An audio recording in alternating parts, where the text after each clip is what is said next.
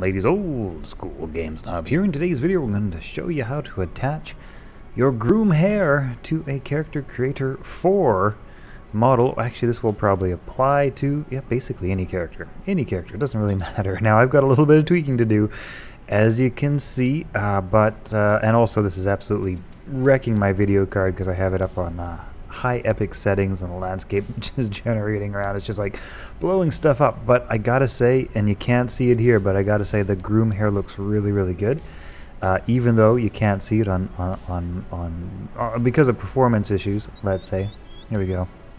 Here's the groom hair. It's good. It's great. It looks really good.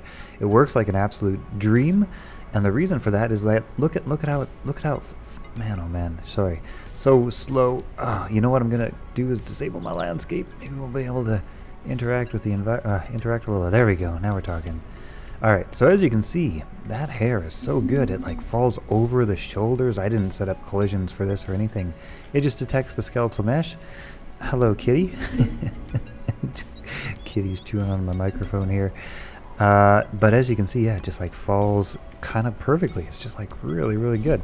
I love the groom hair. I'm glad I tried it out. The Daz hair, it's not the Daz hair, the character creator hair, I was having no such luck with. It was looking really bad in Unreal Engine.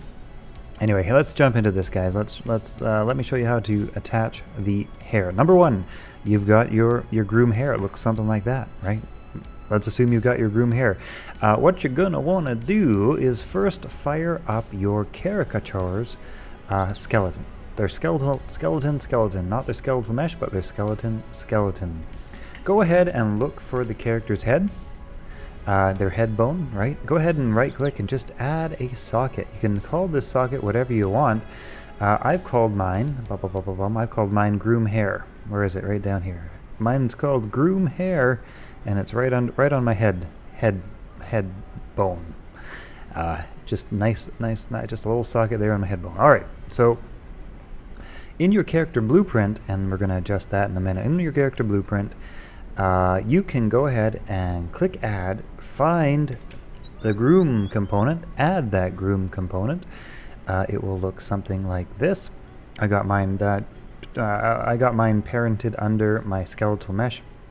Maybe not necessary. I think that's necessary, because now what we're going to do is we're going to go ahead and select the parent socket for the groom hair. So you just go ahead and you can find that socket that we just created over in the skeleton, and you can attach your groom hair. Oh, by the way, you're going to need to select your groom hair asset right in here. So that's just the groom asset right there. I didn't need to do anything else in regards to all these other things. I didn't do anything else with that. Maybe there's some things to do there, I don't know, but I didn't need to. Now, as you can see, there is a bit of a alignment issue. So what I'm going to do is head back over to my skeleton, and you know what, I'm just going to switch to top view just to get a little more precise here. I'm just going to take my groom hair socket up a smidge, save that, compile my blueprint. I should pop it up a bit, and actually there we go, that's a pretty good fit.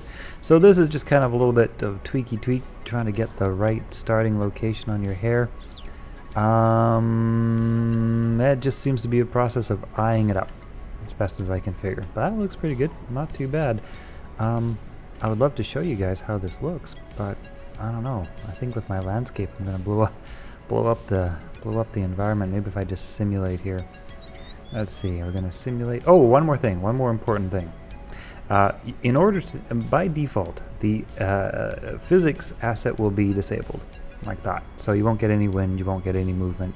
You won't even get any collision detection, right? So you need to come into your groom hair and just go ahead under solver settings and enable simulation. I've got mine set to groom rods. I don't know what those other things do, but hey, oh, one more thing, important. Look for the radius. Look for the collision radius. Now, mine was initially set to 8, and that caused for some really funky like 50s hairdo. There we go. Like, what did they call that 50s hairdo? Like the bee or the bun, or so, I don't really know. But as you can see, that wasn't good. So I actually just set mine right down to 0. Not at all. Yeah, that seems to fall pretty good. Something weird going on with the eye. I don't know. It's probably just I don't know what the hell's going on with the eye there, but hopefully, hopefully that doesn't appear when we actually render or jump into the game. I'm not. Well, let's see if we can do that really quick here. We'll just simulate maybe my massive environment. No, my massive environment, some peering behind, but yeah, you guys can see the hair actually looks pretty good. You know, flowy, smooth. Yeah, conforms to the physics of the end. Like I say, super laggy FPS here, but yeah, it's working good. All right, see you guys later.